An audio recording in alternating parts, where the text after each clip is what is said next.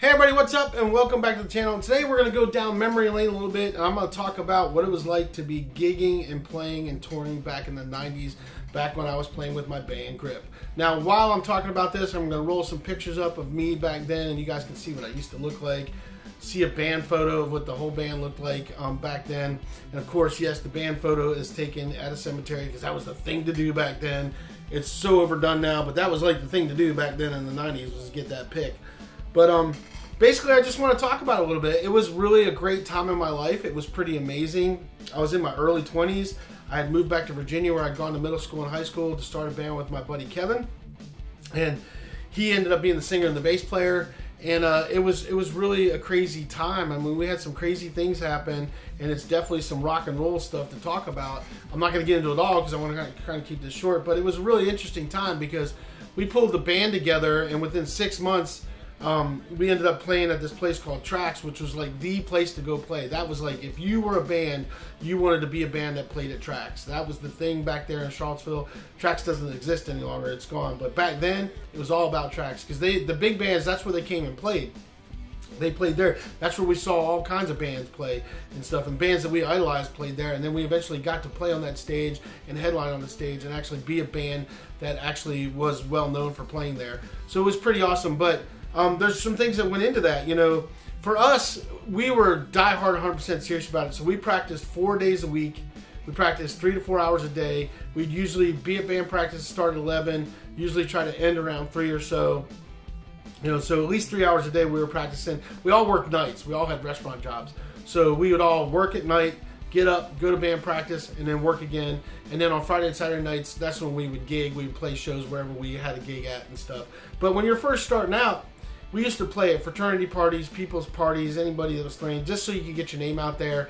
And then as you start doing that, you start finally getting your first couple of shows in some of the little local smaller clubs and stuff. We also used to do open mic night at a place called Baja Bean there in Charlottesville. It was down near the university. And just to get your name out there. And you played anywhere you can. And you didn't always get paid. I mean, as a matter of fact, you played more times for free than you played for money. But what ended up happening for us was a band called Private Property came along, and if I got a picture of theirs somewhere, I will throw it up here so you guys can see what those guys look like. They came along, and a friend of ours, Vince, actually knew them and had them come to a show that we were doing. And they liked us so much, they asked us to be their opening band for their CD release party. They were releasing a new CD, and so we got to be their opening band for that. There was a ton of people there, like 1,500, 2,000 people. I can't remember what the number was. It was a lot. The place was packed. Whatever the capacity was, it was packed. And we did really well that they ended up liking us so much that we became really good friends with those guys and started doing shows with them. They got us to be able to play at the Iroquois in Roanoke, down in the Flood Zone. We did shows at Joker's, in Harrisonburg. And then there's a place in Greensboro we used to go to all the time. And I can't remember what it's called, but the guys from Of Dying Dreams actually got us hooked up with that gig. But there was like this circle of clubs that you would play in. So every weekend we were trying to play somewhere, at least once or twice on the weekend. At least once a week we wanted to do a big show and gig. You know, sometimes we try to do 2 if it was possible. You try to book Friday and Saturday night, you know, and keep going. And that was the cycle of things, you know. So it was pretty crazy. It was a really crazy time. And for 3 years, I literally was playing guitar all the time. I had a guitar in my hands all the time, and I do that now. But it was so awesome to have that experience to gig and tour. And I remember we had some friends that helped us. They worked for free. They actually worked for cigarettes and McDonald's is what they worked for. They were our roadies. We had good friends of ours like Mark that would help out, and they helped us lug gear and do all kinds of stuff. And when you're a new band starting out, your friends can be a huge asset to you when it's helping you out and doing stuff and trying to move forward. And our buddies would help us out just because they wanted to go to the shows.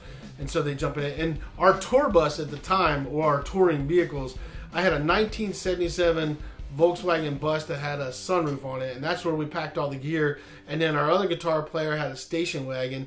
So Kevin would usually ride with me in the Volkswagen, and then the drummer and Cass would ride in the other car with whatever girlfriends, whoever had a girlfriend at the time was riding with us.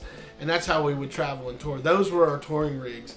Now, Private Property had their own tour bus. They took a school bus and converted it into a tour bus. So we got to ride on that a few times with them, which was really cool. But it was just it's very much a networking thing that we used to do. And you know, I'm sure it's still networking today. I know it is, but I mean, when I see like the things that go on today for touring and setting up tours versus how we did it. It was all, you're on the phone calling these places, you're doing promo packs. The way we used to record our albums was on a 4-track multi-track recorder that was a cassette tape. I don't even know if you guys even know what cassette tapes are, but you took a blank cassette tape, you put it in there. We used to hang microphones all around the room, and we'd do a live recording, and we'd do a 4-song demo, and that was our tape. That was what we sold to people. You know, we would sit there and get a blank piece of paper, and we'd actually do the artwork on one of those, and then we would print off a bunch of them and cut it out for the inserts, and that would be the inserts, and we hand wrote all that stuff. You know, I ended up dating a girl for a while that actually had access to printing stuff, so she started typing up stuff and making stuff fancier. But a lot of the stuff was all hand done back in the day. We didn't have all the technology you guys have to do things today, but it was a fun time, you know. And for those 3 years, things were good. We had an original drummer named Johnny. He ended up wanting to go do some other project with some guys that he went to high school with, so he left. And then we got Chris Wolford came in and was our drummer for the last year that we were playing. And inevitably, though, what ended up happening with us and my band was drinking and drugs kind of destroyed it, which is you know, the cliche for bands is drinking and drugs come in. But what ended up happening was Chris, great guy, I love Chris to death, but Chris started drinking a lot, and we used to have to babysit him. And then our guitar player, this is a crazy thing, our guitar player literally walked into band practice one day, and he just tells us, he goes, "Hey guys," he goes, "after band practice, I'm gonna start trying hardcore drugs because I want to really see what they're like." And that's literally what we did. Like after band practice, he ate a bunch of mushrooms and did some other stuff. I don't know what he did, but he was wiped out for 4 days. We didn't even see him for 4 days. I mean, he was just toast. And then it just became a thing. And eventually, the bass player and I, Kevin, just ended up talking. Ironically, that was back when the record companies were coming around Charlotte. So that's when Dave Matthews got signed and a bunch of other bands were getting picked up. And we actually had been in talks with Atlantic Records back then with their A&R guy. But because we couldn't get it together with those two guys, and it was a constant babysitting thing, and the way record contracts work, and I'm not going to get into that, but it's crazy the way they work, we decided not to do a deal with them, even though they said they could replace those guys and give us 2 new guys. In the end, we said no, because we didn't want to be that in debt to a record company. And you're talking millions. If you don't provide what you say you're going to do and what they want, then you can owe the record company millions of dollars. And if you guys wonder, like, you see bands like even Guns N' Roses put out an album, and it wasn't even Guns N' Roses, it was just Slash. I'm not Slash. It was Axl Rose with a bunch of other people. But the reason why that happened is because record companies have requirements that you have to put out so many albums and stuff. And even if the band breaks up, you still owe them an album. So there's a lot of legal stuff that goes into that. So there's a lot of things to think about when you're doing that stuff. But in today's day and age, you don't need that anymore. You can put all your music out yourself. You don't need the record companies. There's a lot of bands that are doing that aren't using the record companies and record labels anymore. So, but back then it was a whole different story. You know, all the bands, we hung out together. We used to hang out at each other's band rooms, band practices. And I mean, we used to loan each other gear when we had to. If somebody needed something, it was all about helping each other out. And it was a pretty cool time. And yeah, it was pretty great time for me. I do miss it. I miss the band. Kevin and I are still in touch. We're the only 2 that talk from the band anymore. We still talk. You've probably seen him. He's been. I have pictures of him posted on things. I think he's in a couple clips on the channel because he's come up and visited a couple times, and we've jammed out a few times. He came up for my wedding, and it was really cool because for the wedding he came up and I was hanging out, and I was the drummer and the bass player that I play with. He plays guitar. The bass player plays guitar. So we all got together, and on my wedding, after everybody was in it, while everybody was still hanging out, we came into the studio and jammed out for about an hour together and had a great time. So it was a lot of fun. So anytime he comes up, we always get together and play. We play a lot of the old songs that we wrote. I did talk to him recently. Well, it was a little while back, but I did talk to him about I might take some of our old songs and redo them and re-release them, and just to see if he was okay with that, because him and I were pretty much the main writers of the music, and he said, yeah, that would be cool. So I am going to be working on some of our older songs and releasing them in a new format to get them back out there. I want him to come up and actually play on them and sing on them if he can. We've actually talked about it, so that's something I do have in the works. So, but anyway, I just kind of want to talk about it. The 90s was a really wild time I mean, the other thing that would happen is that, you know, everybody, when you go to play your show, everybody would come back to your house afterwards, and it would be a big party all night. So it was just a different time back then. You know, I've never been a big drinker or anything like that, and never been in the drug thing, so I was always the designated driver. That's pretty much how it landed for me. There's a few times where, you know, I mean, I do drink a little bit. I have a drink now and then, but I was never a big drinker, even back then, and I'm still not. Last time I had a drink was probably 3 years ago, 2-3 years ago. I didn't even have any on my wedding, because it's just not my thing. I mean, there's certain drinks I like, but I just don't do it. It's not my thing. But anyway, but it was a cool time, you know, and I wanted to share some of those pictures of what I used to look like, you know, back in the day. You know, this one venue that we started playing at, we used to play on the ground, and I always hate playing on the ground. I hate being level with the crowd because too many things can go wrong. So we had actually talked to the owner and said, hey, we will build you a stage. And he's like, awesome. So my band, Grip, we took our money and we actually bought all the wood, and we went in there and took a few days, and we built a full-blown stage in his club so we could have a stage to play on, so other bands could have a stage to play on. And we donated that just so we could have that place, because it was Pete's Monticello Bar and Grill, and that was in Charlottesville too. And Pete was a super nice guy. It's like a brewery now. But that was such an awesome place to play. The only thing that sucked about playing at Pete's place is that the area where you played, where the stage area is, you had to go up these stairs, because he had a restaurant and bar downstairs, and he went up these stairs and he had a bar up there as well, in this big open area that we could have the stage. And that was the only sucky part about that, because you had to lug that gear all the way up them stairs. So you learn, like back in the day, everybody had a full stack or a half stack and had big crazy things. Once you started playing places like that, you started carrying around these 112s and stuff like that, and just using that because it was a pain. Back then, I had a PV Rockmaster 400 watt head with a 412 cabinet, and I'd have to lug that thing up, and that thing was a tank. So it was a lot of work. But you know, I look back on those memories fondly because it was a really great time. And I've played in a few other bands, but nothing to that level. I mean, we were actually up and coming and doing really well and playing on really big stages with really big bands. I've had the opportunity back then and back in the day to play with like a lot of the great 80s bands. I got to play with LA Guns and Fashion Pussycat and Rat. Molly Hatchet opened for Typo Negative, which was super awesome. That's another story in itself. Who else did we play with? Man, I can't remember. Those are the ones I can remember off the top of my head. But got to do a lot of cool stuff. We were opening for those bands, by the way, if you're wondering. We did like a 30 to 45 minute set, depending on what they wanted. The Typo Negative gig was just totally by accident.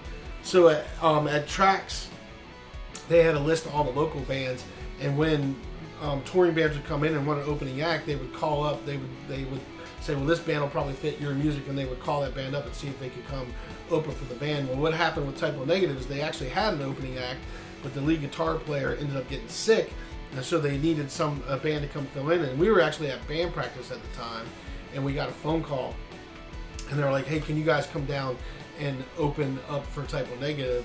And we were like, yeah. So we stopped band practice, packed all our crap up, went down there, did a 45-minute set for opening for Typo Negative.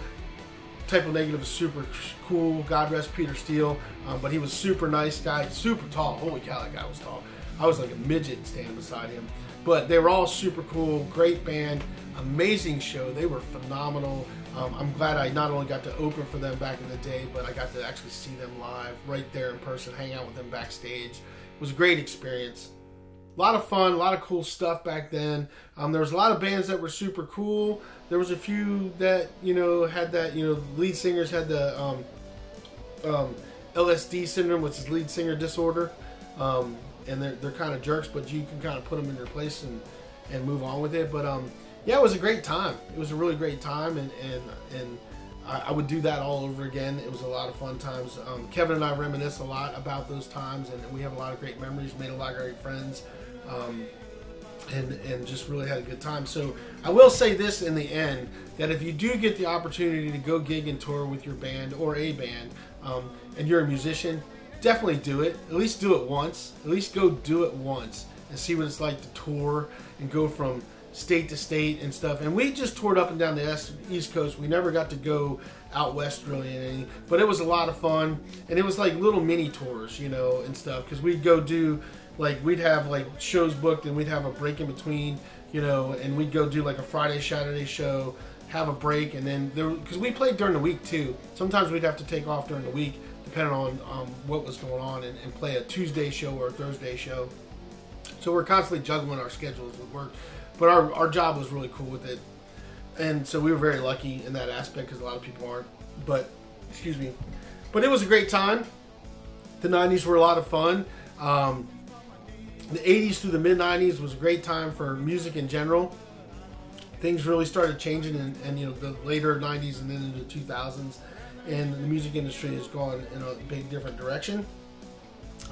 I could do a whole other video on that, but yeah, the 90s were a great time to be a band and be in your 20s, playing music, and it was a great time. There's a lot of great music stores that used to be in Charlottesville. There was Charlottesville Music, there was Stacy's Music, but Stacy's Music is still there. They just moved to a different location.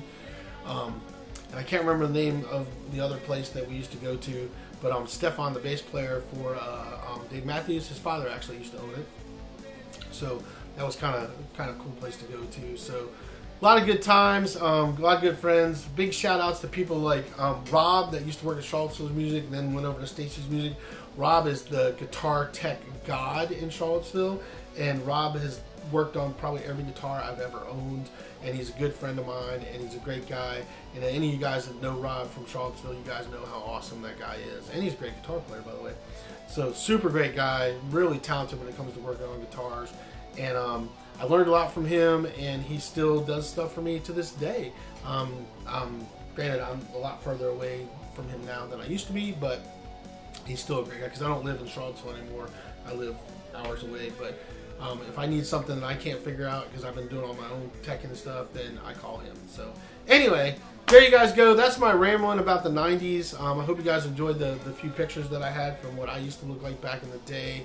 And it was just a great time, you know. But anytime that you're playing music and you're on a stage and you got a crowd that likes what you're doing is a great time. I don't care if it's 2 people or 20,000 people. So if you're out there playing and doing your thing and enjoying playing music, then get out there and do it. I definitely recommend at least going on tour once in your life as a band, because it's an experience that will leave memories for a lifetime. And there's so many stories. I didn't want to get into all the crazy stories that I could talk about it and stuff. But anyway, that's what I got for you guys. I hope you enjoyed my little rambling rant of the 90s, and we will see you guys on the next video.